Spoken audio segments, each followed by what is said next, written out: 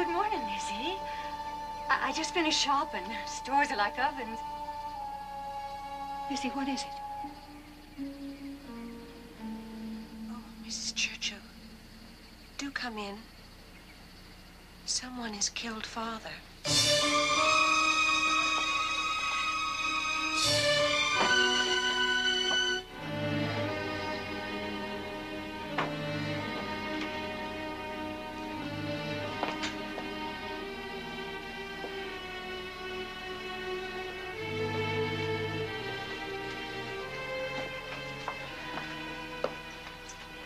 Where? In the sitting room.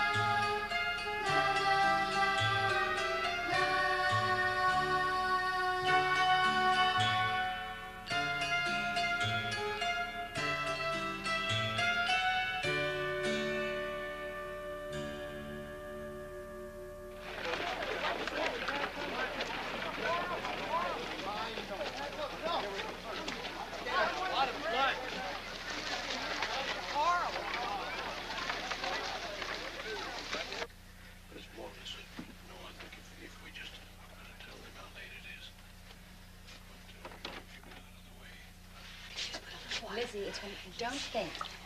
You don't. I think that if we put a little cold water. You see? I'm glad you're here, Alice. I came as soon as Bridget told me that. Oh. It's going to be all right. Everything's going to be all right. Here in a minute. Be all right.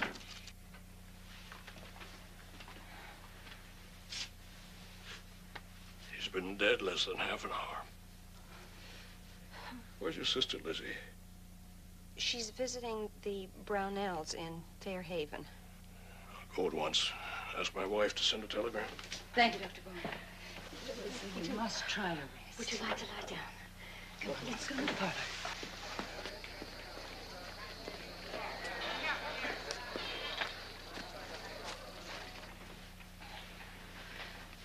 Almost. There you are. I haven't seen your stepmother, Lizzie. Nor have I. Is Abby out? Yes, but I thought I heard her come back. She's probably in her room. There's nobody up back, Miss Lizzie. I looked when I fetched the sheet. Then try up front. She must be in the spare room. Please, Miss Lizzie. Oh, Maggie, do as I say. I'm not going up there alone. Oh, come along, Bridget. I'll go with you. Come on. Lizzie, you must get some rest.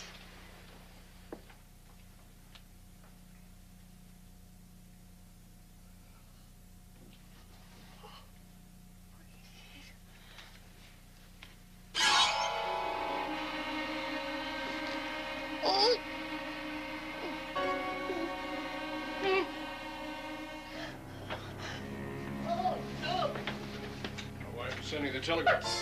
What is it? She's up there. Oh. Oh.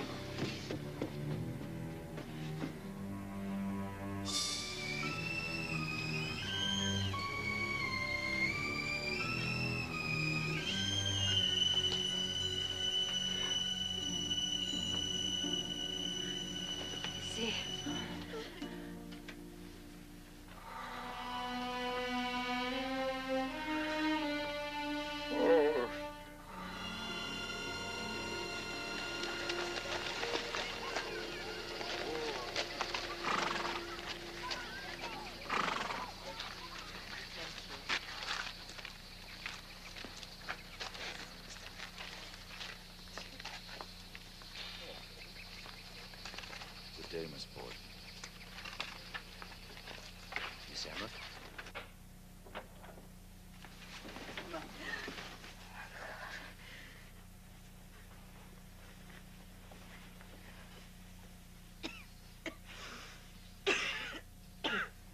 I'm sorry, Emma, but I must. It's all right, Emma. Oh, Alice. I'm so glad you're here. I'll stay as long as you need me. Thank you. Lizzie? She's in her room.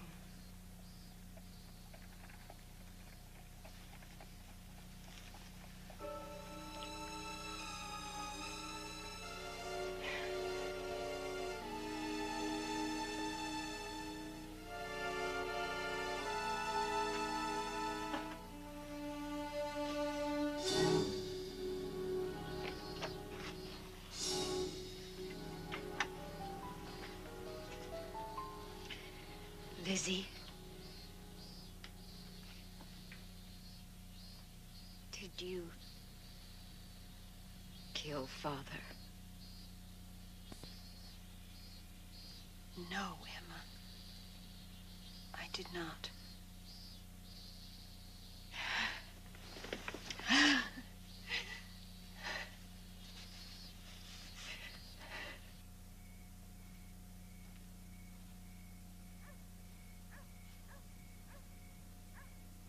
No more, Emma. Please, no more. Lizzie, Dr. Bowen says. But I can't think. I can't think. What is that he's giving me? It's just something to quieten your nerves. But I must think. I must. Hush. Papa. Somebody killed Father. Why? Shh. Why? You must put all of that out of your mind now.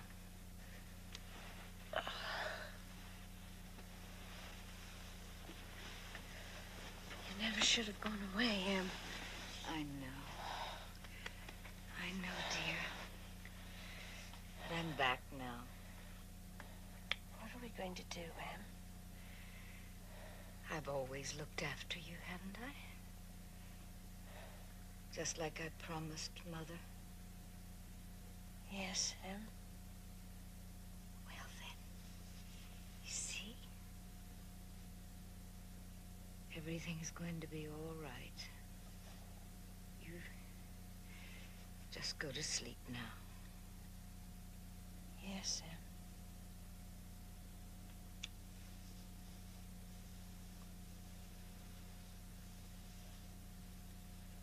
Forgive me, Father, for I have sinned. Holy Mary, Mother of God, pray for us. Holy Mary, Mother of God, pray for us. Holy Mary, Mother of God, pray for us. Oh, dear God in heaven, forgive us our sins. Dear God in heaven, forgive us our sins.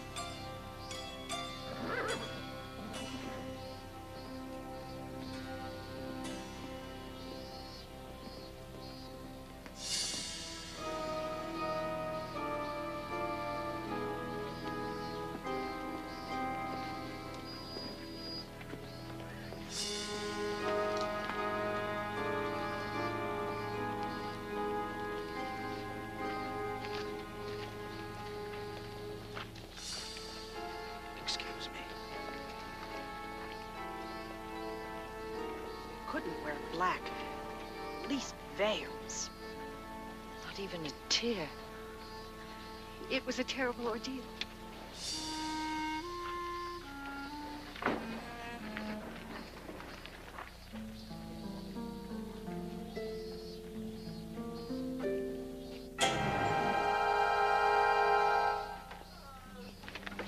Miss Borden.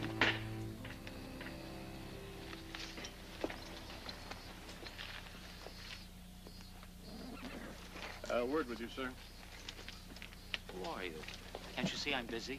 I'm City Marshal Hilliard with instructions for you. Instructions?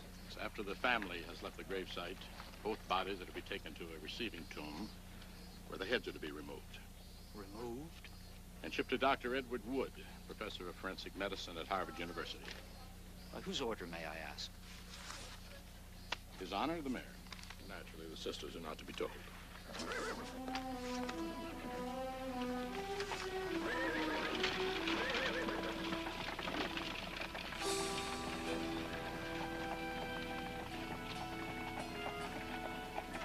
As you were saying, Mr.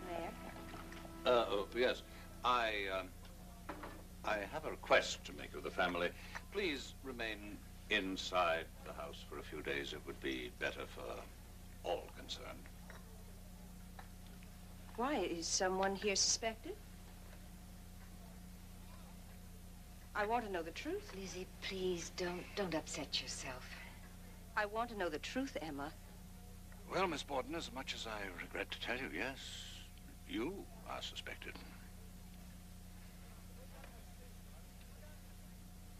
We tried to keep it from her as long as we could.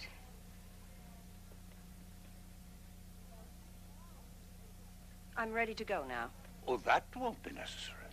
If you're disturbed by the crowds out there, just notify the officer in the yard. Then I'm to be a prisoner in my own home? You shall have all the protection the police department can afford. Well, we shan't trouble you any further. Naturally, we want to do all we can to help in this matter. There will, of course, be an inquest, closed to the public if you prefer. Whatever you wish.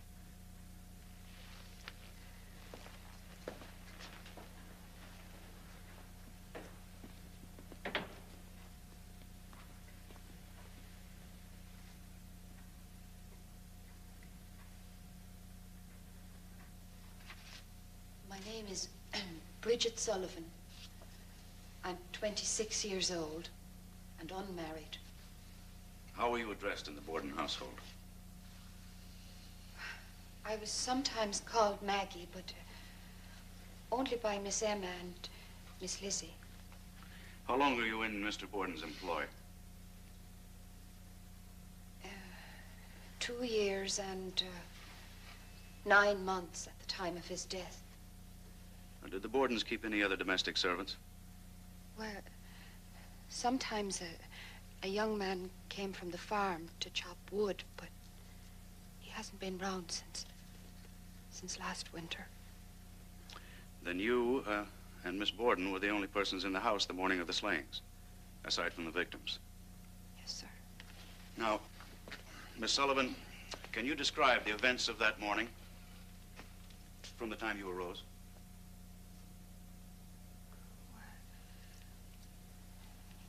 It was very hot that day.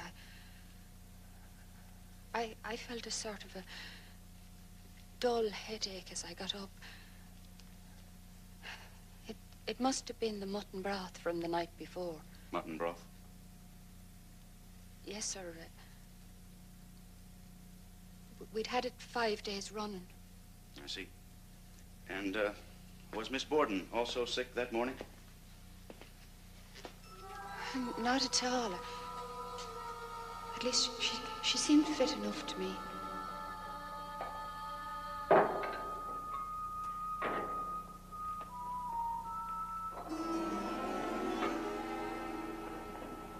Morning, Mr. Borden. There's Johnny cakes or cookies for breakfast. Which'll it be? Johnny cakes, cookies. appetite for your indigestible Irish starch this morning. Any more of that mutton and broth? Yes, sir. But I suspect it's gone off in this heat. It really wants to be chucked out. Sure, it's not fit for human consumption. Waste not, want not. Serve it.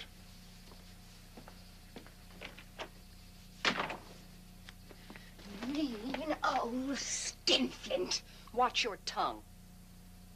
I've heard you call him it often enough. Still, it's not your place.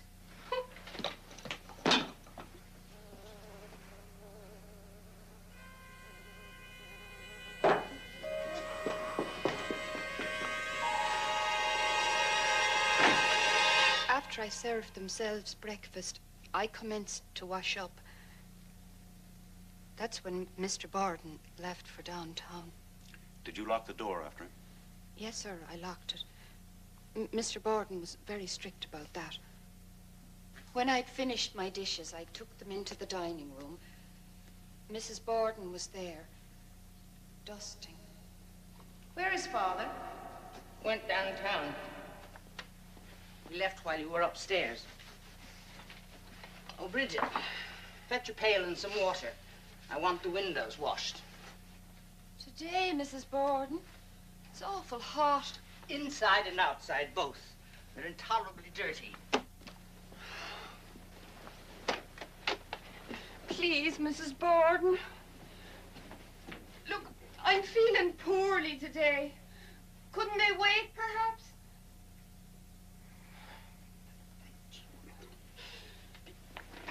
Stinking, smelly cow. I went down into the cellar and got a pail and a brush and went outdoors. I started to work on the north side of the house. Maggie? You going to be out there long? Yes, but you needn't lock the door unless you want to. I can get fresh water from the barn. After a while, Mrs. Kelly's girl came to the fence and I went over to talk to her. But then I went back to my work. There's an awful lot of windows in that house and I had to go to the barn 3 or 4 times for fresh water. During all that time, I did not see anybody come to the house until Mr. Borden came home.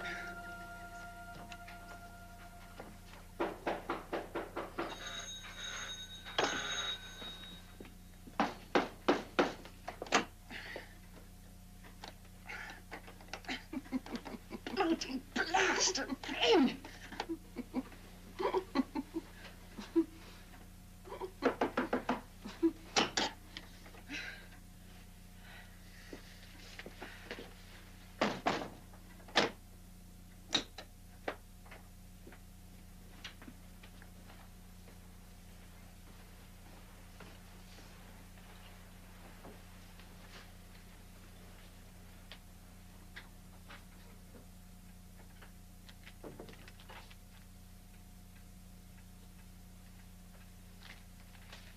Is there any mail?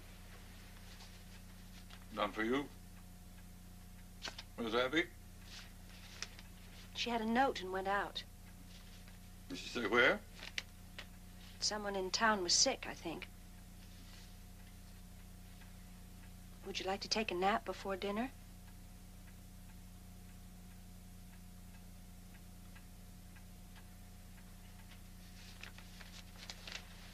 After I've read my paper.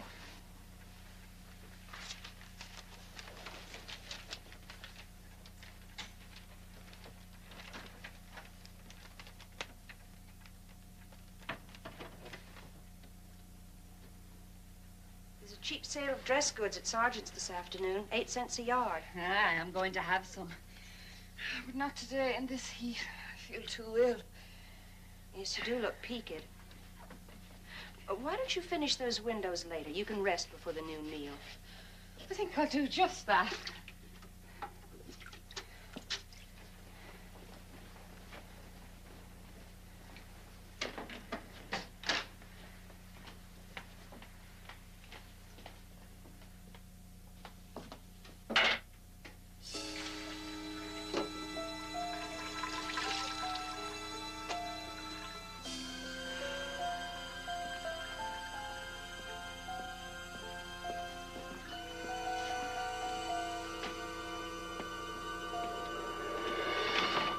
Then I went upstairs to my room and lay down without taking off any of my clothing.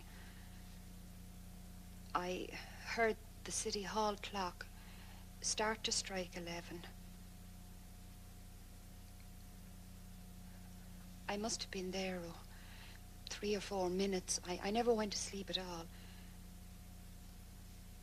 The next thing I heard was Miss Lizzie hollering, "Maggie, Maggie." Up to the time Miss Lizzie Borden told her father about a note which purportedly came for her stepmother, had you heard anything about it from anyone? No, sir. I never had. Thank you. No further questions, Your Honor. And the witness is released unconditionally without bail.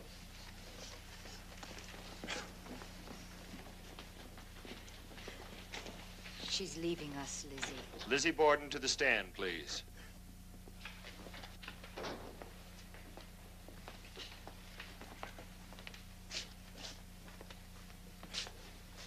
Do you swear to tell the truth, the whole truth, and nothing but the truth, so help you God? I do. Please be seated.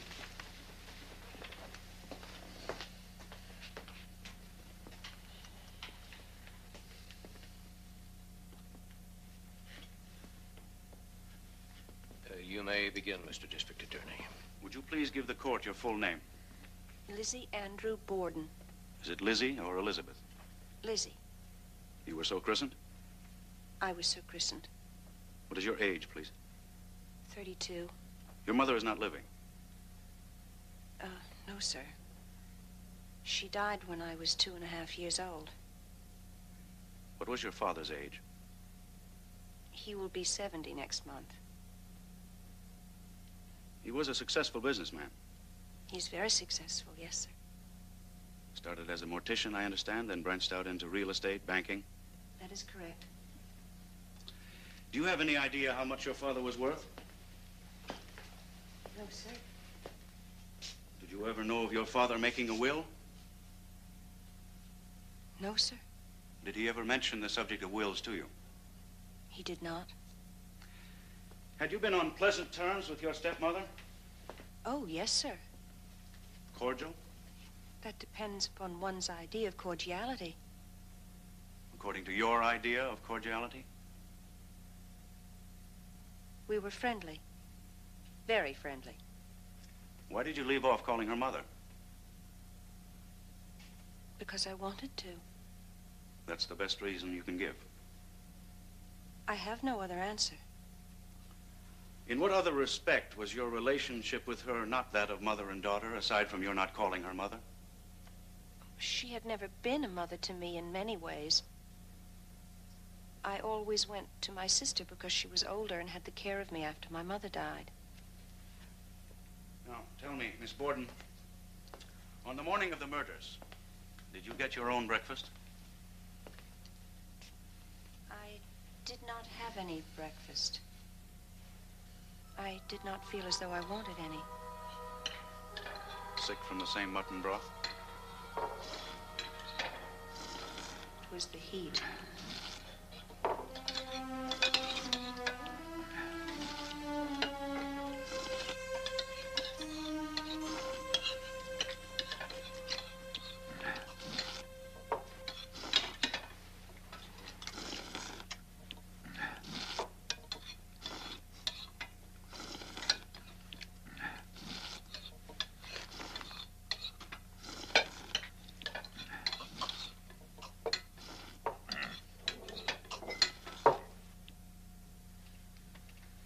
Would you repeat the question?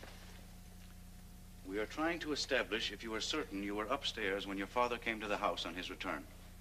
I think I was. Now, you remember, Miss Borden, you told me you were downstairs, not upstairs when your father came home. You've forgotten, perhaps? I don't know what I've said. I've answered so many questions, and I'm so confused I don't know one thing from another. I'm telling you, as best I know, I have no one to counsel me. There is no need for counsel. This is only a coroner's inquest, not a trial. You may continue, Mr. Knowlton. Which is your recollection now? Were you downstairs or upstairs when the bell rang and your father came home? I think I was downstairs in the kitchen. You think? Miss Borden, we have been over this a dozen times, and each time a new version. Now, how will you have it? I don't know. I don't even know what your name is.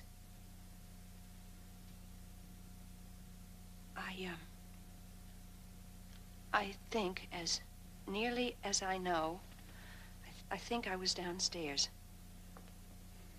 When did you last see your stepmother? When she went up to change the bed in the spare room. And you never saw or heard her afterwards? Until you discovered your father's body? A period of approximately 1.5 hours. No, sir. Did you have any knowledge of her leaving the house? She said she had a note. Someone was sick. Did she tell you where she was going? No, sir. Did she tell you who the note was from? No, sir. Did you ever see the note? No, sir. Do you know where the note is now? No, sir. How long was your father in the house before you found him killed? I don't know exactly, because I had to go out to the barn. I don't think he could have been home more than 15 or 20 minutes. And what were you doing in the barn all this time? I needed some lead for a sinker. Did you say a sinker? Yes, sir. I was going to Marion on Monday to fish. I needed a sinker. And that's all you did? Look for sinkers? Yes, sir. In the loft. Do you think that would take you 15 or 20 minutes? I ate some pears up there. I asked you to tell me all you did. I told you all I did. I ate my pears. You stood there, eating your pears, doing nothing. I was looking out of the window. Stood there, looking out of the window, eating your pears. I should think so. How many pears did you eat? 3, I think.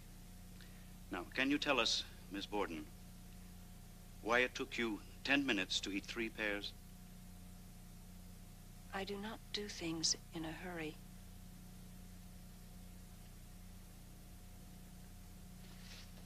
No further questions, Your Honor. It would be a pleasure for this magistrate, and it would doubtless bring much sympathy, if he could say, Lizzie, I judge you probably not guilty, and you may go home. But let us suppose for just a single moment that this is a man before me. Suppose it was a man who was found in the vicinity of the murders, and it was he who discovered Mr. Borden's body. Suppose the only account he could give of himself here was unreasonable, contradictory. Would there be any question what would be done with such a man? So painful as it may be, there is but one thing to be done. It is the judgment of this court that you are found probably guilty, and you are ordered committed to await the action of the Superior Court.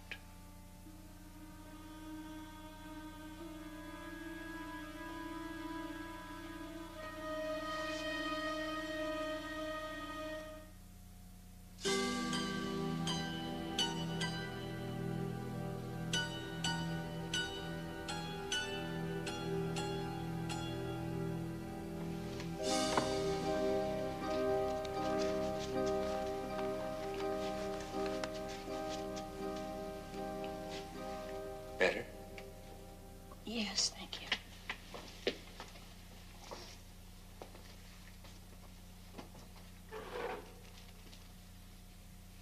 Please forgive me, but I now must ask you a very disturbing question.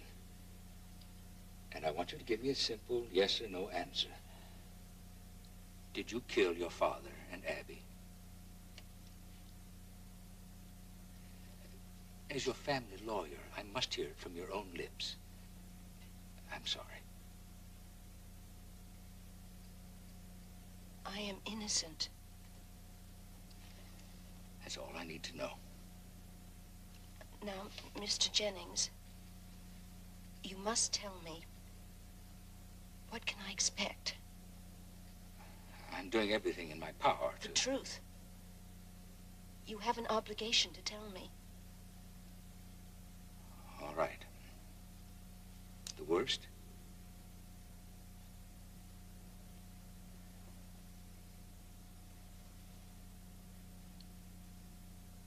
Death by hanging.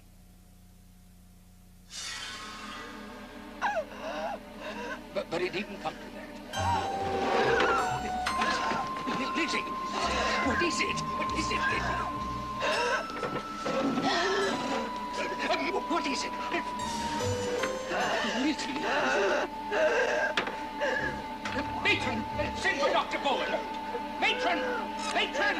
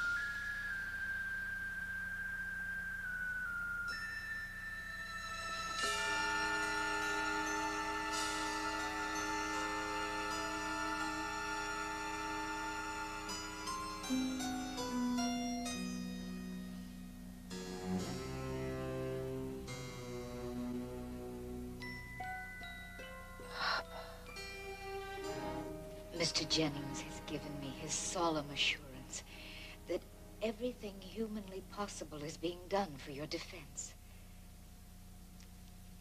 He's finally retained Mr. George Robinson to assist. Must have been all of the newspaper publicity that attracted him. Imagine, our former governor is going to defend you. Must have cost a pretty penny. I've decided to pay for half of everything myself. I can't let you do that, Em. The cost would be ruinous. Even if it takes every last cent of my inheritance.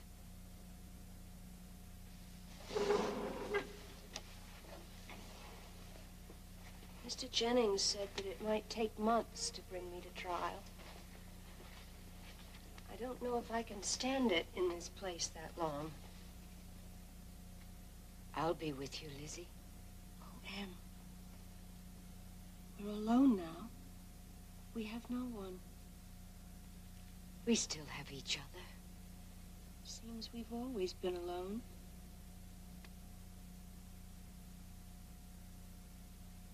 Poor Lizzie. Somehow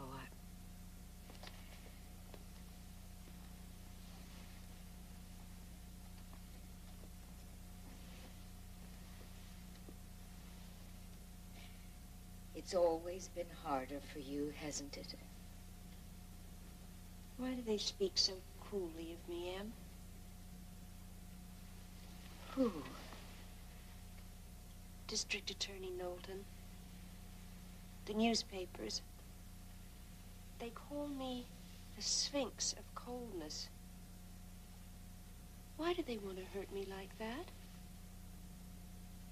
Oh, Lizzie. I don't think they mean to. It's just that you're special. And special people have always been misunderstood. You know that? Oh, Em.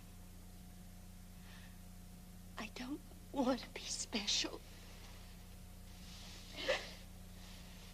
I know, Lizzie. I know.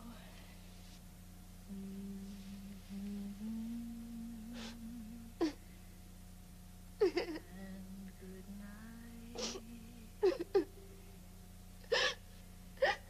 May thy slumber be died.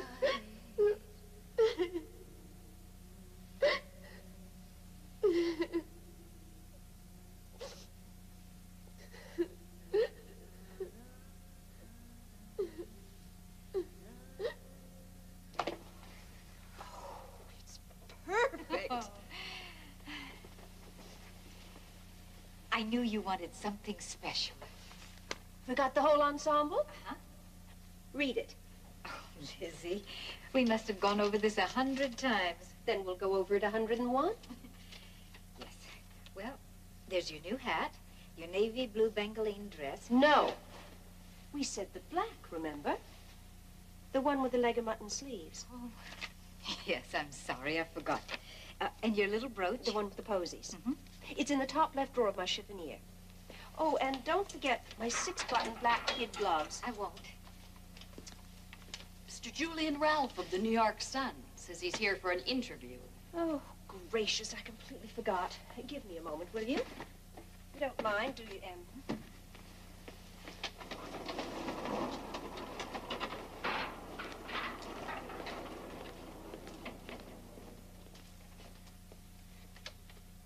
I understand your father's estate came to more than $250,000. Only slightly. All these months of legal expenses are fast eating it away. Well, the point is, one can't help wondering why a family of the Borden means didn't enjoy even the simplest convenience of a bathroom. Surely your father could afford more than just a basement latrine. But he wanted to give us all bathrooms. We begged him not to. You see, we had intended to move very shortly to a more fashionable location on the hill. It seemed an expensive extravagance for such temporary conveniences. My father was a kind and considerate man, Mr. Ralph. Such stories about him are a vicious slander. You're a most unusual woman, Miss Borden. Difficult to penetrate. What is it like for a lady of your station, of your sensibilities, to be here in prison?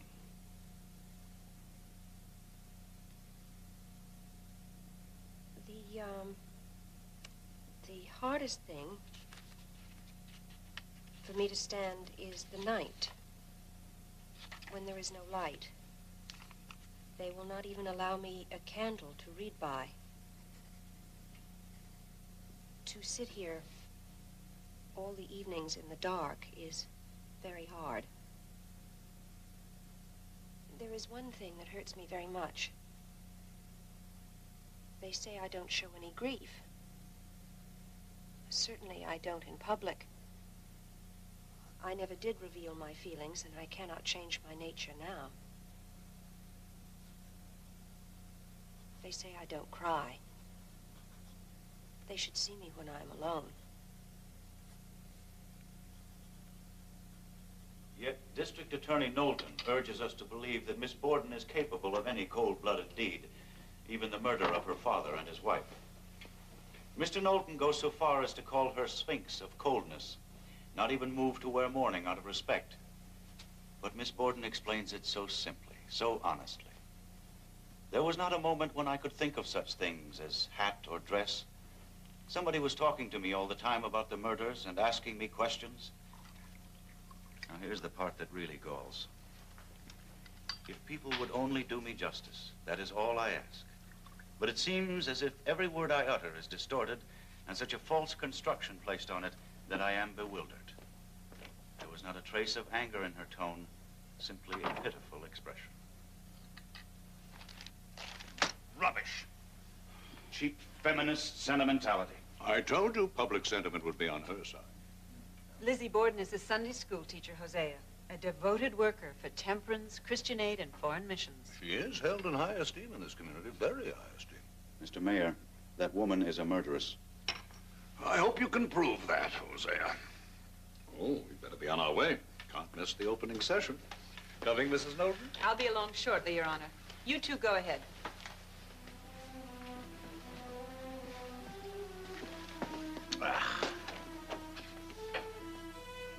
It's not too late to pull out, Hosea.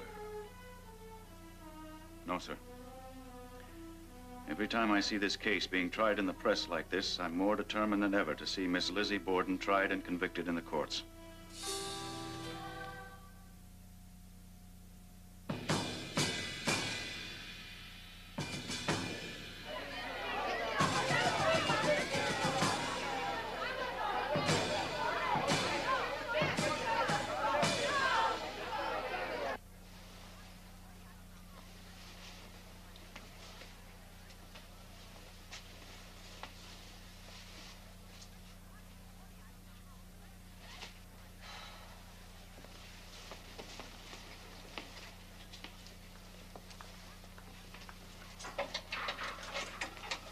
Well, where are they?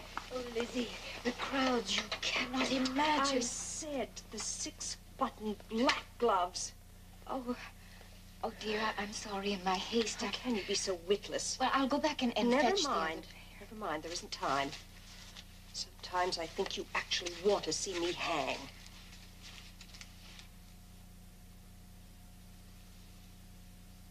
That's a very cruel thing to say, Lizzie. I'm sorry.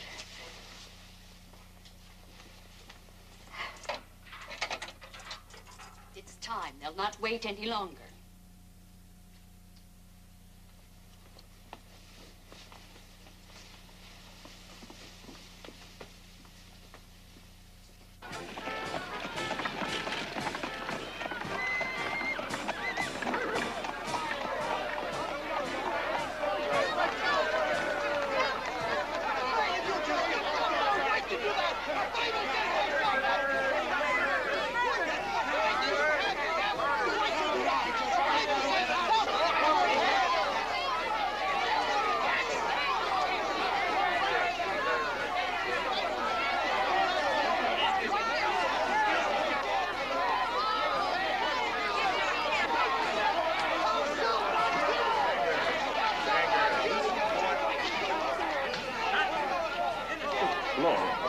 I suppose we can't blame them. They haven't had a good witch hunt in this state since Salem.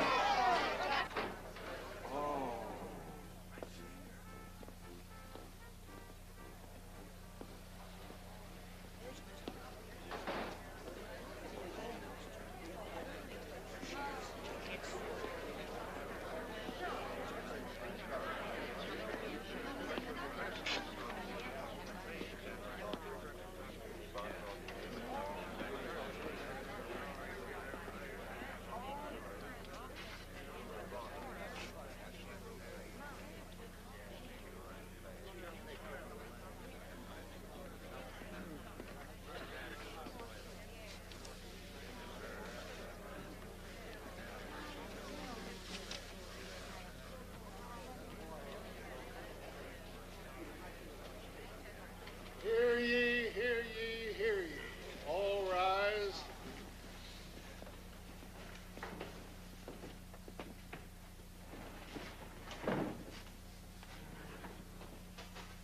All persons having anything to do before the Honorable Justices Mason, Blodgett, and Dewey of the Superior Court for Criminal Business, now sitting at Bristol, draw near. Give your attention and you shall be heard. God save the Commonwealth of Massachusetts. Be seated. Now tell us, Miss Sullivan, did you ever have any trouble there in the Borden family? No, sir. A pleasant place to live? Yes, sir, I liked it. And for aught you know, they liked you. I suppose so. You never saw anything out of the way? No, sir. Never saw any conflict in the family? No, sir. Never saw anything in the least, any quarreling or anything of that kind? No, sir.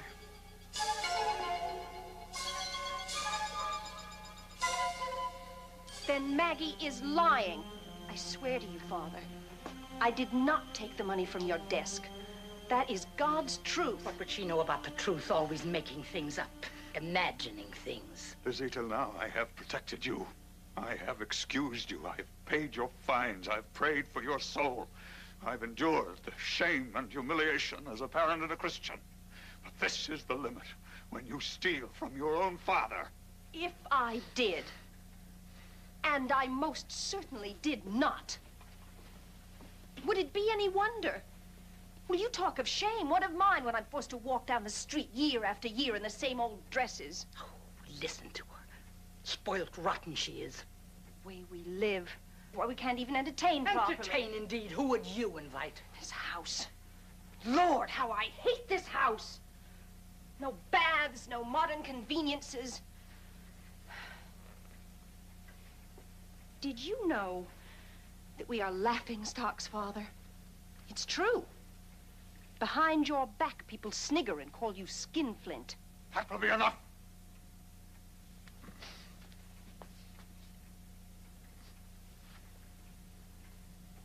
I don't understand you, girl. You and I were always so close.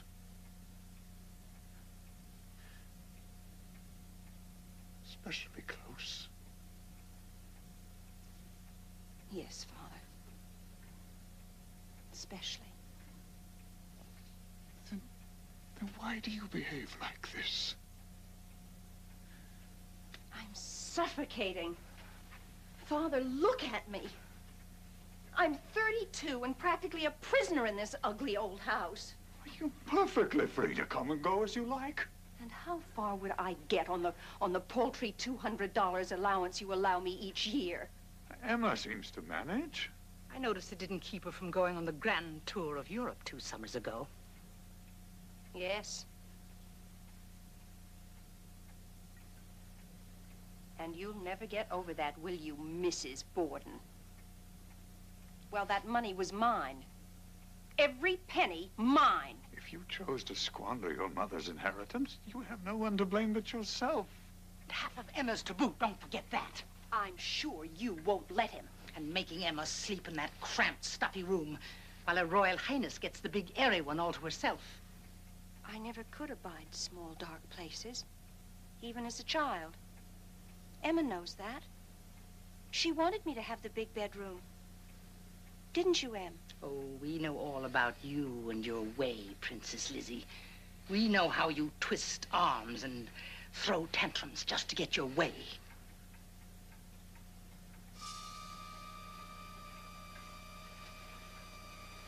If I were not a lady, I should twist your arm, Mrs. Borden, right out of its socket. I will have no more of this. I have warned you repeatedly, Lizzie.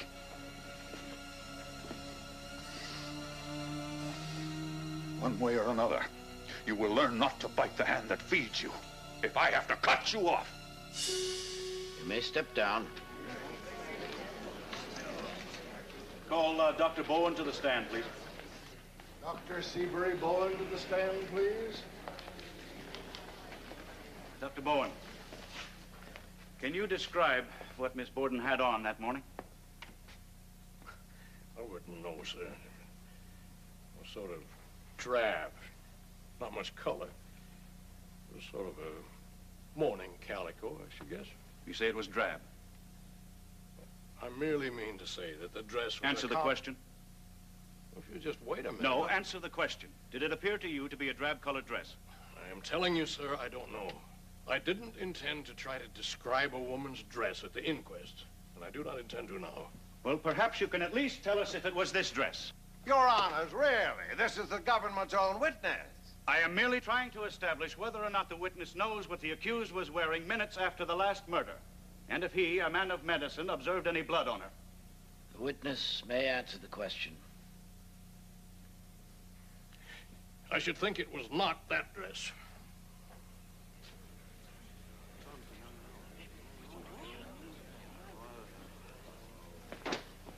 Your witness.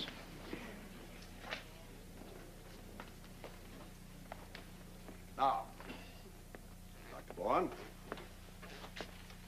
going back to the time, shortly after the discovery of the second body, were you summoned to Miss Lizzie's bedside to administer any medicine? Yes, sir. Miss Russell came to fetch me upstairs, and I gave Lizzie a preparation called bromocaffeine to quiet her nervous excitement and her headache. And did you subsequently administer any other medicines of that kind? Yes, sir. Sulfate of morphine. In what doses? 1/8 of a grain. However, I doubled that the next day. And how long did she continue having the morphine? All the time she was in the jailhouse. In other words, she was receiving regular injections of morphine all the time. Up to her arrest, through the hearing, and while confined in the jailhouse. Yes, sir. Tell me, Dr. Bowen, does not morphine, given in double doses, somewhat affect the memory? Change and alter the view of things? Doesn't it muddle the thinking, confuse the mind? Yes, sir. It does cause hallucinations. So that anyone giving testimony while under its influence might tend to seem contradictory, to give conflicting stories. Yes, sir. When did you stop giving her this drug? I've not stopped. She's still receiving it.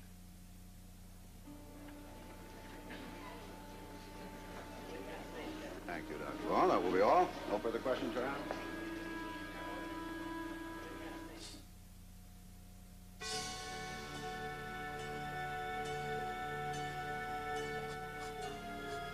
You mentioned that Miss Borden paid a visit to your home on the evening before the murders.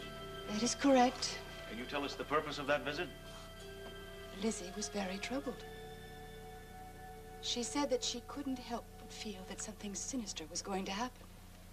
Sinister? Yes. She said that her father was having trouble with his business associates, and that she was afraid that someone was going to do harm to him. She told me that the barn had already been broken into and all of her pet pigeons had been killed. I tried to reassure her that it must have been some of the local boys up to mischief. But Lizzie felt sure that it wasn't.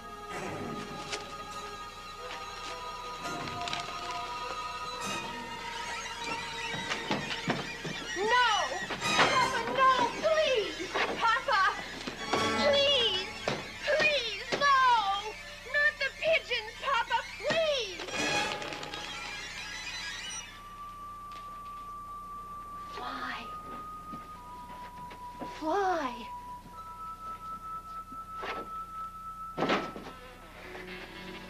Papa, all those beautiful birds, why? Now let those young whippersnappers try stealing any more of my pigeons and see what they find. But they were mine. Yours? Let me remind you, girl, everything on this place belongs to me. What's mine is mine. And I will dispose of it as I see fit.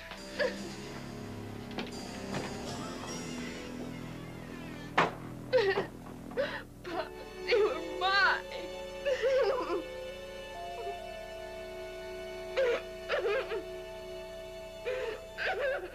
I tried to set her mind at rest.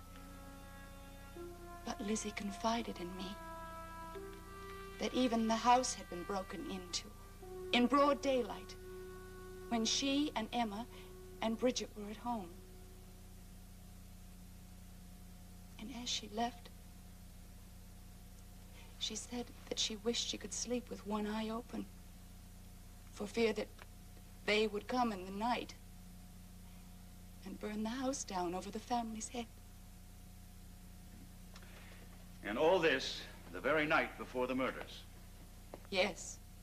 Was Miss Borden accustomed to making such nocturnal visits to you? Only on rare occasion. And this was certainly a most rare occasion. Now, Miss Russell, Can you tell us, please, about the incident which took place the day after the funerals, while you were still staying at the Borden house? An incident involving a certain Bedford court dress? Yes. That was on Sunday. Miss Lizzie, Miss Emma, and I had breakfast together. Bridget was not at home. I went up to the bedroom, and then when I came down, I saw Lizzie standing there with the dress in her hands.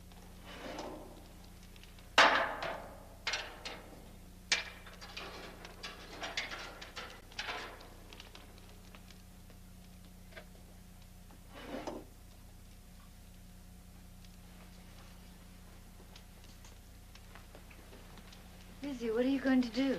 I'm going to burn this old thing. It's covered with paint. Lizzie, I wouldn't do that where people can see me. In broad daylight.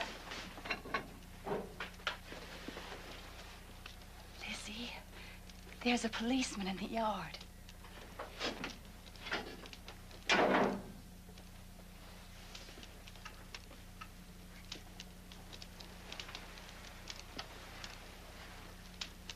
That is probably the worst thing you could have done.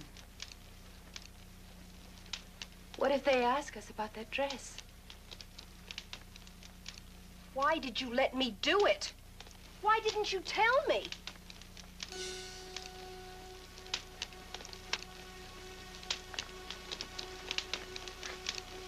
Thank you, Miss Russell. No more questions, Your Honor. Your witness? No questions at this time. Witness may step down, please.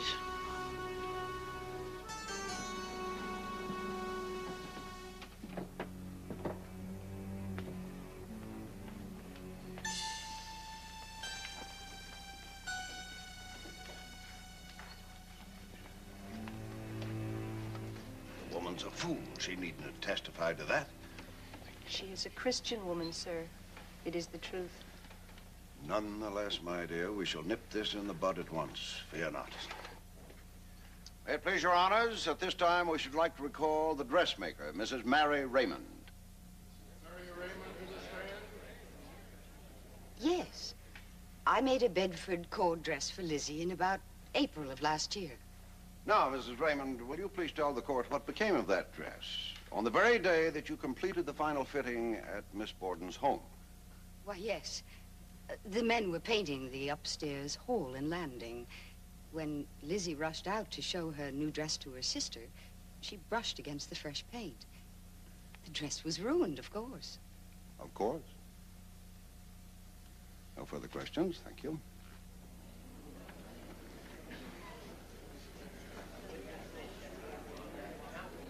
Now, Mr. Hilliard, can you tell us if this was the hatchet you found in the box behind the chimney in the Borden cellar? It looks like it.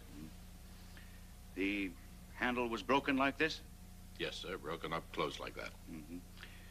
Did you observe anything peculiar about the break in the handle at that time? I did. It was a fresh break, a new break. Thank you. No more questions, Your Honor.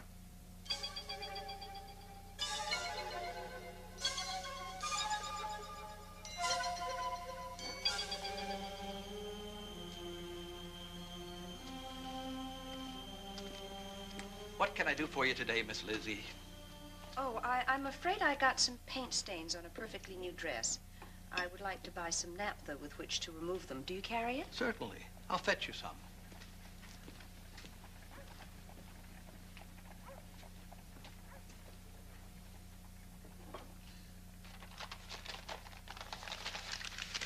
I imagine a pint will do. Oh, yes, that's perfect. Thank you. Please send the bill. Mm-hmm. Good day. Good day. Miss Borden took something. What? I couldn't quite see, but I'm sure she took something. Doesn't matter. Why didn't you stop her? No need. Old man Borden always pays. Told all the merchants up and down the street to tack a little something onto the bill whenever it happened.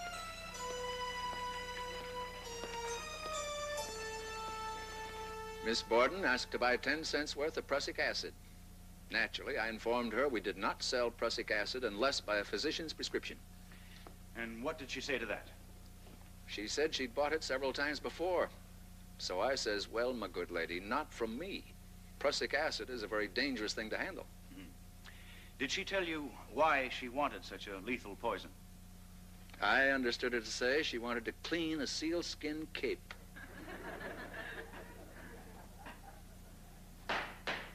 Order in this court.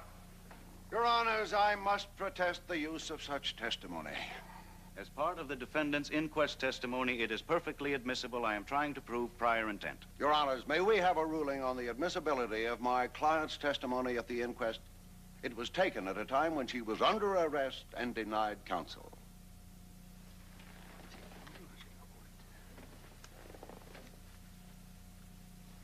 Will you both please approach the bench?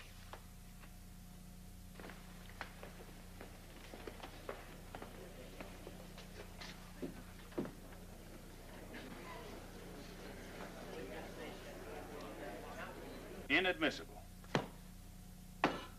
Every bit of her inquest testimony inadmissible because that fool Judge Blaisdell denied her proper counsel. Terrible bluff. Terrible. I built my entire case on her inquest testimony. Now I've got nothing. What about Miss Russell's testimony? That was most damaging. Wasn't it odd that she should come forward on her own like that? Yes, her conscience was troubling her, my dear. Seems she neglected to mention the dress burning incident when the police first questioned her. Great stroke of luck. Personally, I don't believe it was that dress. Lizzie Borden wouldn't have been such a fool. Which leaves me still wondering, what did she wear? Nonetheless, I'm sure that the case you've made so far will stand on its own merits, Hosea. Not if Robinson keeps getting our witnesses to discredit their own testimony. He's a shrewd devil, our ex-governor. I trust you have more cards up your sleeve, Hosea. I needn't remind you how much is at stake here. No. One, perhaps. And it had better be a trump card.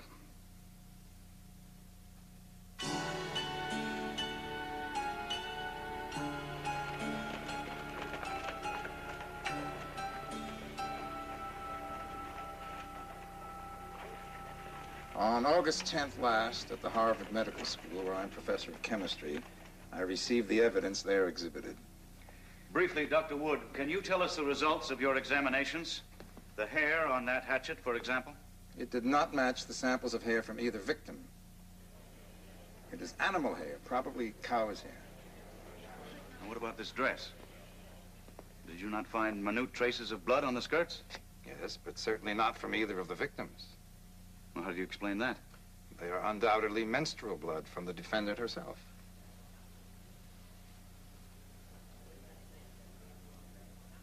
Well, let me ask you, Doctor, if this hatchet could have been used and then cleansed so as to remove any trace of blood. No, not by a quick washing, as you've suggested. And it would be nearly impossible to wash blood off that broken end. This is dreadful. There was no time to go over Dr. Wood's testimony. He just got in from Boston an hour ago. No more questions. Your witness? In other words, Dr. Wood, assuming the assailant wore the same clothing during both murders, he most probably would have been splattered with blood from head to foot. Is that right? In my opinion, yes. And yet every witness has testified that the accused showed no signs whatsoever of blood upon her clothing just moments after the last murder. Thank you, Your Honors. No further questions. Don't make me laugh. Don't make me laugh. Don't make me laugh. Don't make me laugh. You know as well as I they'd turn me out on the cold if anything happened to you. What more can I do? You can draw up another will. Put everything in my name. Let me see to their needs. It's little enough to grant your poor defenseless widow. Don't rush things, woman. I'm not dead yet. I'll not be turned out into the streets to starve like a stray dog. She could live off her own fat for years. You owe me that much. All right, all right. I'll see my lawyer next week. Now, please get some rest. I'll see her dead first. Lizzie, you can can spend the rest of your life begging crumbs off that old sow. Not I. Lizzie, please. You always frighten me when you get like this. He must never make a new will.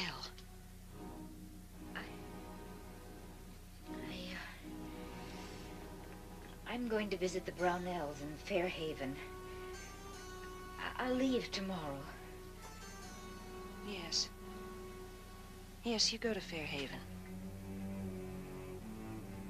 Call Dr. Draper to the stand, please. Dr. Frank Draper to the stand. Were you able to determine the size of the cutting edge of the murder weapon from any of the wounds, Dr. Draper? Not from Mrs. Borden's skull, but I was able to effect a conclusion from Mr. Borden's skull. In that case, though I deeply regret it, I shall have to ask your colleague, Dr. Wood, to produce the skull in question. Very well.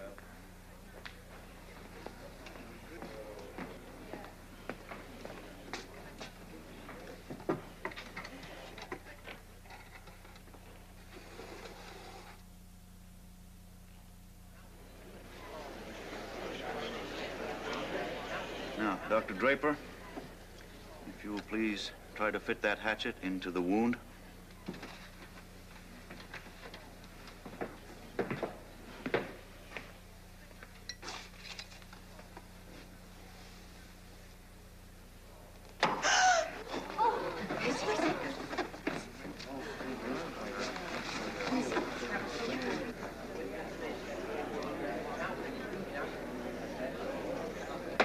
Order in the court. Order in the court. This court will be adjourned till 9 o'clock tomorrow morning.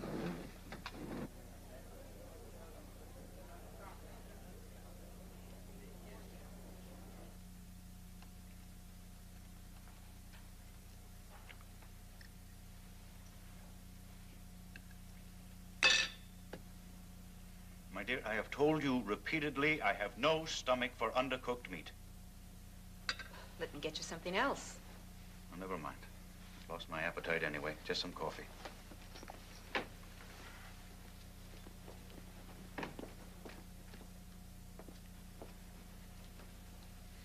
shall be glad when this trial is over. It's beginning to tell on you. It's not a trial, it's a sideshow.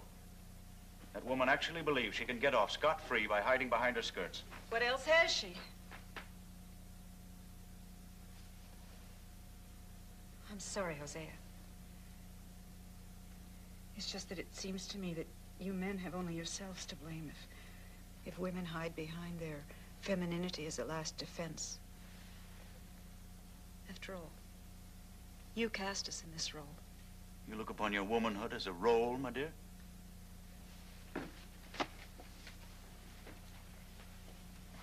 It's not always a convenient part to play. I've never heard you talk like this. Next, you'll be asking for the vote. I gather you sympathize with this murderess. She has not as yet been found guilty, Hosea. But you do sympathize with her. Certainly not with her deeds. But perhaps with her motives. Her motives? Now, what would you know about her motives? I should think a great deal, Hosea. You have no idea how unbearably heavy these skirts can be at times.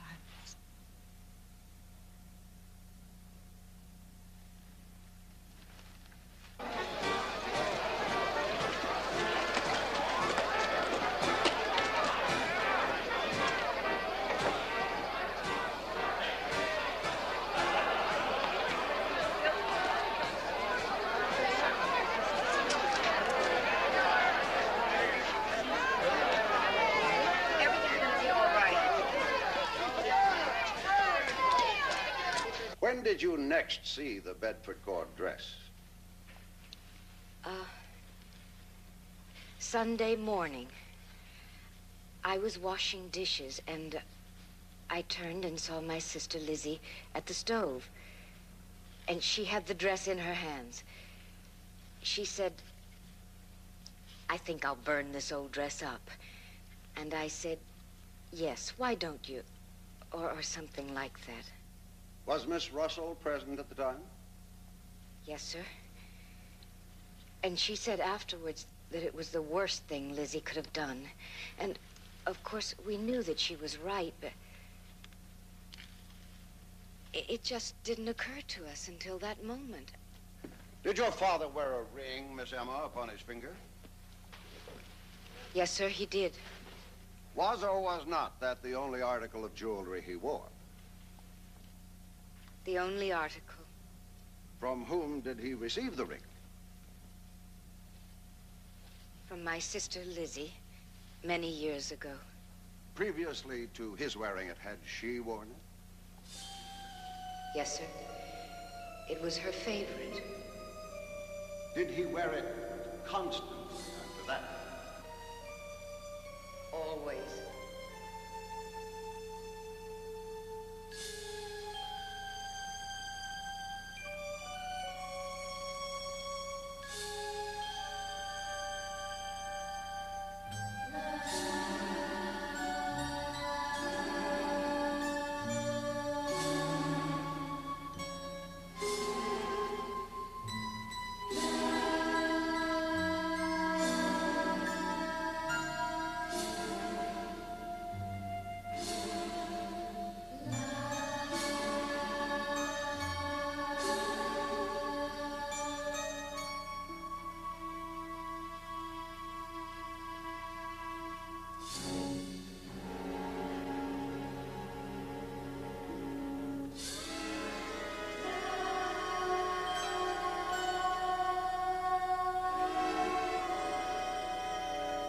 So old. Your witness? Were the relations between you and Lizzie and your stepmother cordial? Between my sister and Mrs. Borden, they were. When did she cease calling her mother? I don't remember, but it was some time ago. Well, prior to that, she had called her mother. Yes, sir. From childhood.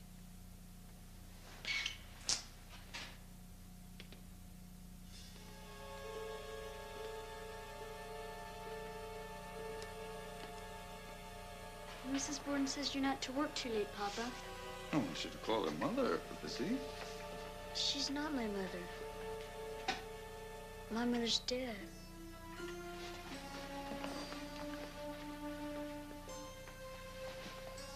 Still having those bad dreams about your mother?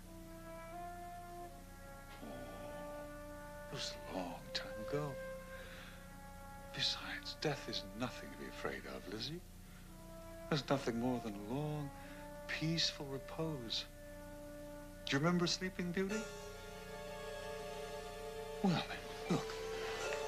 Look. See how serene she looks? Feel. In the flashes. Smooth and cool to the touch.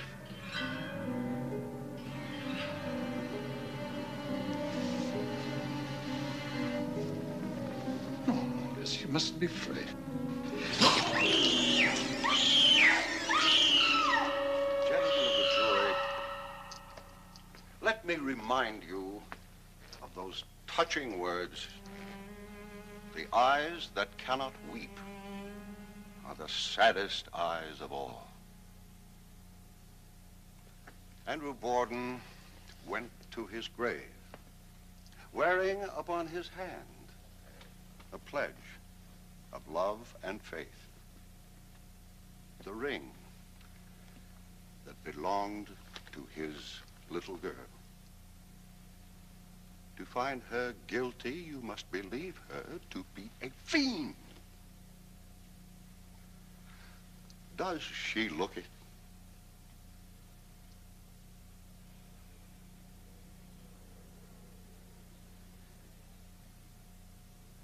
Lizzie Andrew Borden.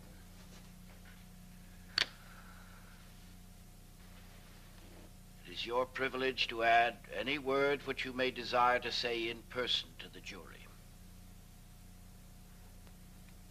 I am innocent. I leave it to my counsel to speak for me.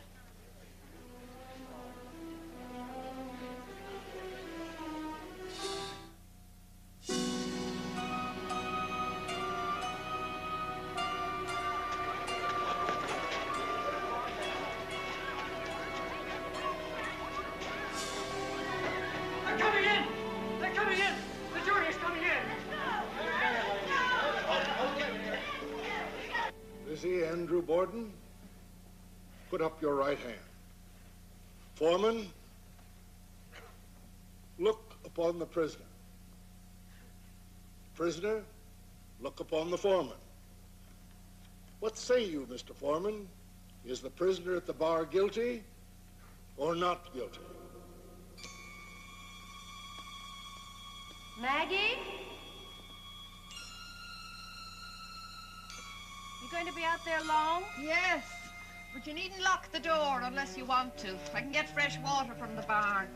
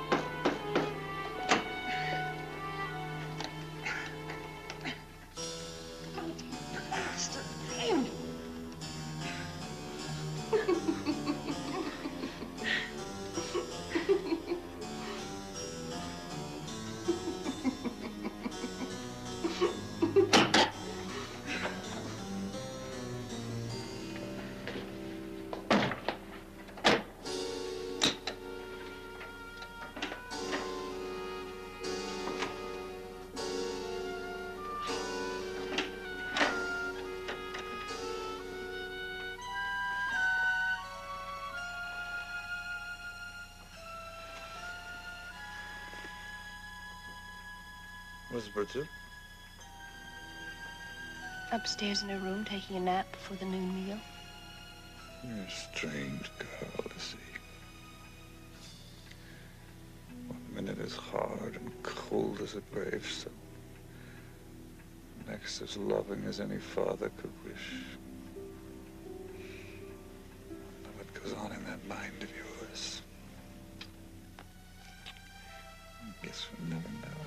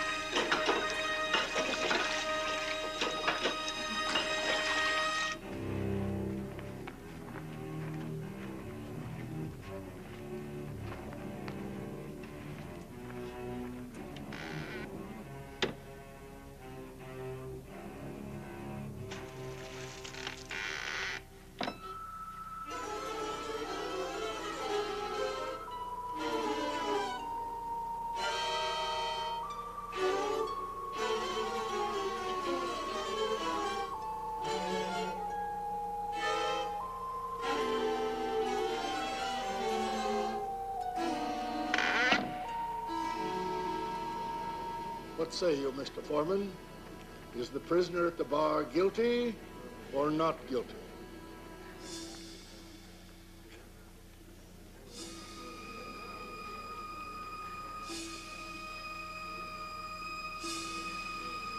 Not guilty.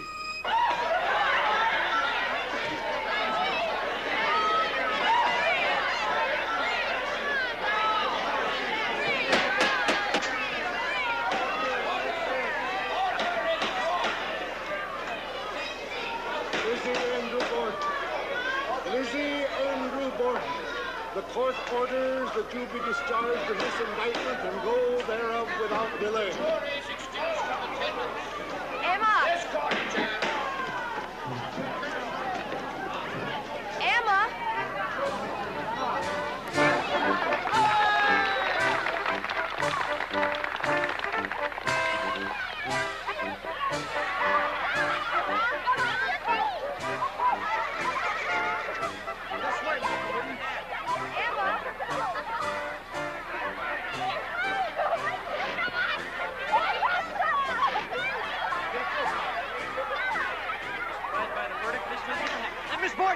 does it feel to be a free woman again?